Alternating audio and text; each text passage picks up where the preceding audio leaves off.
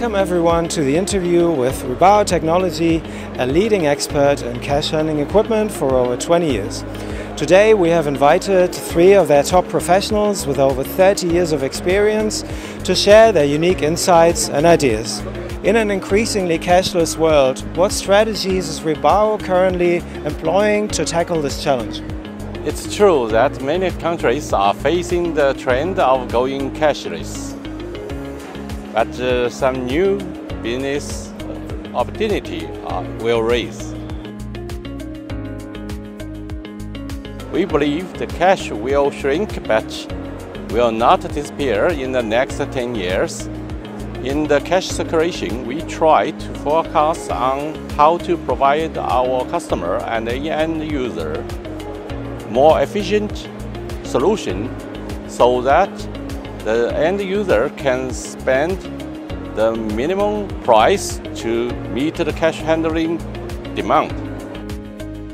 Despite the pandemic already being over, its impact is still being felt all around the world. How is RIBAO viewing this situation? After 3 years of the pandemic, it is impossible for the world market to return as the same as before.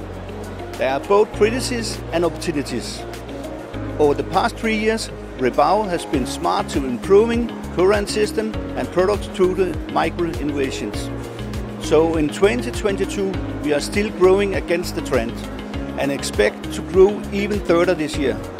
I'm convinced that with our more than 27 years experience, and as long as we continue to provide our good service and customer support, and with the support from the Chinese manufacturing, we are optimistic about the future.